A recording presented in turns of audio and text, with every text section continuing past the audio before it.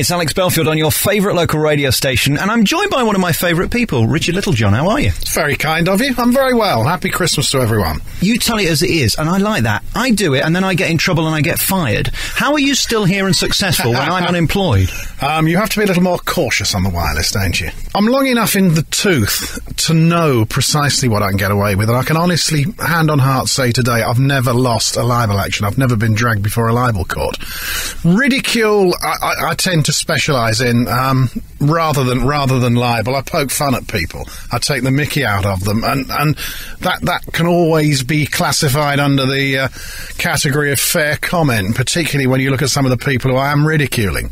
It's interesting, though, isn't it? I think you're only as strong as your boss, because if I read half of this on air now, I wouldn't be here tomorrow. Yet you can print it and get away with it because you've got the backing of the people you write for. The newspaper market in Britain is rather more like the American talk radio market, where everybody has their own little niche, whether it be the Daily Mail or the Daily Telegraph or the Daily Mirror. There's a broad spread of opinion across Fleet Street, and that's what we deal in. We deal in opinion. With so much news has now migrated to satellite TV, to 24-hour BBC News, to the internet, that people are now looking for newspapers these days for comment and fun. And what we must never do is we must never forget we are part of the entertainment business. We have no right, no divine right to impose our view of the world on anybody. And, I try and entertain. I think there's nothing worse than poking people in the chest all the time, because it'll just turn them off. I sense that you genuinely believe most of the things you say, because there's a lot of people out there doing shtick now, aren't there, who are just saying things and making stuff up daily just to be outrageous. Well, I think a lot of people can spot a phony. It's not enough simply to be a contrarian. I've been in the column writing game for 20 years next year, and I think that if people thought I was insincere or I was making it up or I was only writing it for effect, I'd have got found out. There have been a lot of casualties on this. It's a road to Basra, my career, and there are a lot of people who have fallen by the wayside.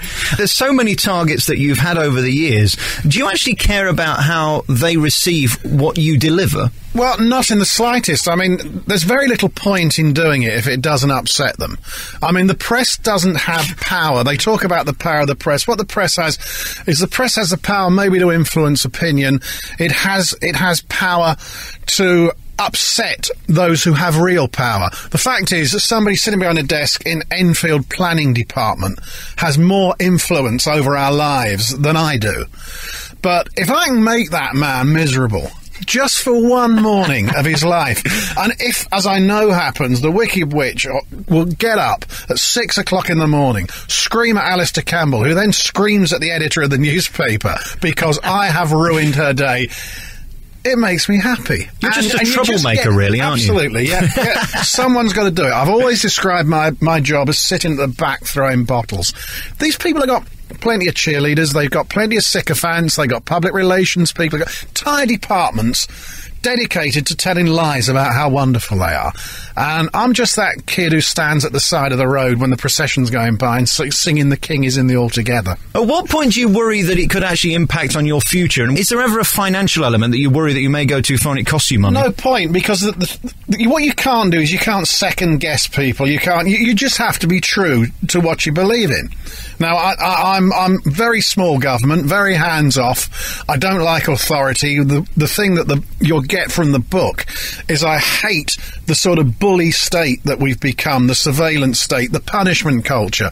How in those 10 years under Blair, another 800,000 people are hired on the public payroll. Stop picking your nose, inspectors. They would rather pay people these days to look through your rubbish for the wrong kind of rubbish than actually collect the stuff. In the first place, these people have got power. They've got more power than me. They've got power to fine you £2,000 and send you to prison if you don't pay the fine, simply because they won't collect your rubbish. Being able to come on a show like this is a privilege that is denied to people who sit in their own homes being angry. I can be angry about it twice a week. And, I've said, it's what stops me wandering the streets with a Kalashnikov firing at random.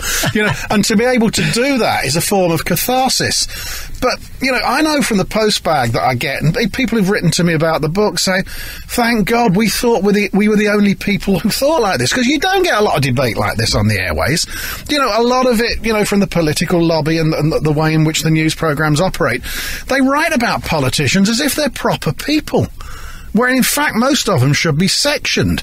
Let's start about your childhood and how you became to be Mr. Angry today. I mean, were you bullied as a child? I'm not Mr. You are angry. Come on. I'm outraged, but I'm not angry. I mean, one of the things I do love. I mean, because you asked me what we're going. That's you asked me. I do feel passionate about this. I'm not inventing it. I'm not just saying this because it's a contrary point of view from the government. It is something that is fundamentally wrong with our society. I'm outraged. I'm not angry. I mean, there's no point in being angry about it. I'd rather ridicule them, because I think ridicule is better than polemic. And although you can't do sort of funny sketches and what have you on the radio, not on a show like this, that's what gets them.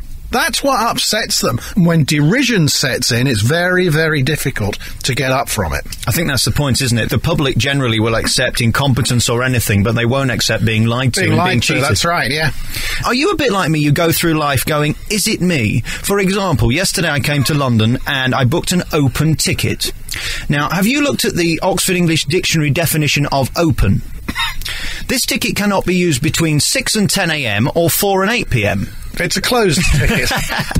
Is it things like that annoy you as well, where you just go, how could somebody think of calling it an open ticket when it's not? I mean, I think there's a skit in the book from one of the columns a few years ago when they transferred the British Rail booking system to Bombay. That's often the best way to do it, to do a parody of a call centre or something. But it's just that it seems to me that government and business is a conspiracy against the paying customer, and politics is a conspiracy against the voter. At what point did you make the decision, though, that you wanted to go the way you've gone today, where you tell it as it is and you have an opinion? Because most journalists choose not to, and therefore they don't stick out. You do stick out, but you're also living life more dangerously, aren't you? Well, I've always tried to tell it is. I mean, my background was as an industrial correspondent in the Midlands, in the car factories and the miners' strike. And I'd done that for donkey's years, and I always tried to tell the truth about these people. Okay, the reporting was fair. But, I would slant it in the way that left people in no doubt whatsoever where I stood on the thing, and that's fine, and you could do subsequent comment pieces. I did the 87 election on the Neil Kinnock bus. I mean, Ali Campbell was on it as well, It was great. You could always see he was going to be a PR man, because Ali was working for either Today or the Mirror at the time.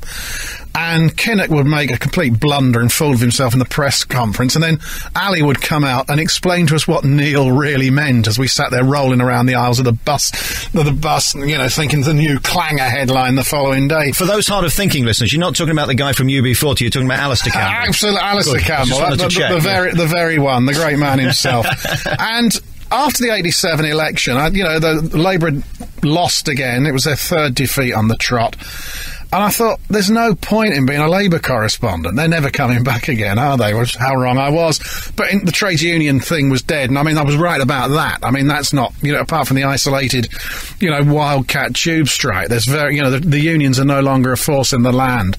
And so I was at the Evening Standard in London. I went to the editor and said, look, I need to do something else now. I've done this for too long. So he said, well, come and write a few leaders, editorials and, couple of features, and what happened was, one day Hunter Davies was writing a Wednesday column for the Evening Standard, and he went on holiday, and John said, well, why don't you do Hunter's column for a couple of weeks while he's away? And he never told me to stop. And Hunter's a friend of mine, we're fellow Spurs fans, and that was the foundation of me as a columnist. And a couple of years later I went to the Sun, Kelvin came calling, then went back to Associated Newspapers and Mail between sort of 94 and 98, back to the Sun for a few more years, and I'm now 2 years in, back at the Mail, where I intend to stay. It is fascinating how somebody takes a 2-week holiday and you've got a career. I mean, if that hadn't have happened, maybe you wouldn't be sat here today. It might not have done, or if, in those 2 weeks, I'd screwed up. I'd be sort of standing out in Great Russell Street outside the TUC with a notebook and a trilby. And of course the interesting thing about this business is that if you'd had a different editor who didn't like your style, you might not have got through either. It is important that you have, I mean, you made the point about different bosses. It's absolutely fundamental that you're on side with your editor. It doesn't mean you agree with everything that's in the paper, but you wouldn't work for an editor whom you don't get on with, or a newspaper whose political view, or at least cultural view of the world, you don't subscribe to. And I've been very lucky. John Leese was the late John Leese was the editor who gave me the chance. And I've worked for two of the giants of Fleet Street, in Kelvin Mackenzie and Paul Dacre, and I've been very, very lucky to have that kind of support. Do you ever struggle to think of things to talk about in your column? Only twice a week. on Mondays and Thursdays when I sit down to write it. And because I've been a hack all my life, I can write. You know, I can construct a story. There are probably only 7 stories in the world, and it's, you know, it's like they say there's only 7 ideas for a play or a novel, and it's what angle you come at them from. And I'm always trying to think, you know, am I going to do this as a polemic, or say maybe there's a new piece of lunacy in the police force. Well, you can either say, oh, isn't this outrageous, or you can say, how would the Sweeney have dealt with this? You know, and you can put Jack Regan into the modern Scotland Yard setup, or, you know, the Northern Rock banking crisis recently. I covered it from the perspective of the run on the bank in Dad's Army, with Mr. Mannering and the gang barricaded behind the bars, not really getting to grips with what was going on. And you see, you make the serious point, but you make people laugh. It comes back to what I was saying. We're part of the entertainment business. You know, we have to earn people's trust. We have to earn that audience. Well, we're coming towards the end now, and I don't want to get too personal because I don't want to offend you, Richard. But there is a chapter in the book, and I bet I'm the only journalist to pick up on this, where you confess that you're homosexual. Is this correct? Well, I hadn't realised I was gay. You know, I was about 45 years old at the time. And then the scales were lifted from my eyes by an organisation called MESMAC, based in Yorkshire. They just got a £74,000 grant from the lottery and £800,000 from the health authorities, and they were always looking to expand into new territories. And I read that a highly trained MESMAC outreach worker had observed that there were a notable number of married men at a men-only sauna. And he complained to his bosses, and let me quote from this, it's worth doing, it's from their publicity material. He said, these men were not accessing health promotion information. No, but this was clearly evidence, according to MESMAC, of latent homosexuality. And consequently, it spent tens of thousands of pounds on an advertising campaign in local newspapers and places where men gather. This was places where men gather, to say, come out, confess your homosexuality, and we can help you. I have to say, I didn't see many in the gents at the West Stand at White Hart Lane, but so there I was. Yeah, I mean, this is crazy, absolutely lunacy. Before we go, we should talk, Richard, about what's on the tip of your tongue at the moment. What's really winding you up? What always annoys me perennially at this time of the year is where that local authorities do their best to stop us using the C word. Now, by the C word, of course, I mean Christmas, which has been banned by town halls up and down the country on the grounds that it offends other ethnic minorities. These happy holidays. Now, I have never met a member of an ethnic minority who has a problem with Christmas. You know, Kareem, who runs Tandoori Nights, and I exchange Christmas cards. I exchange Christmas cards with my Jewish neighbours. You know, he hasn't got a problem with it. And all this diversity thing, it's not the ethnic minorities themselves. It's purse-lips, self-righteous, self-loathing Guardian readers, and they loathe British culture. And that, at this time of year, is what really, really gets my goat. Richard Littlejohn's new book called Littlejohn's Britain is in your stores now. It's a great read, and it's one of those holiday reads. I think you're going to do big business with this, where you sit and laugh at stupidity. And it is one of those where you couldn't make it up half of the time. The stuff that you write, you wonder whether you've just sat there going blah, blah, blah, blah, blah, blah. And presumably this ridiculousness will never stop. Every day there's another person creating more nonsense. Well, I hope not, Alex, otherwise you and I are out of a job, aren't we? Kings of ridiculous. Richard, thank you for talking to me. Happy Christmas.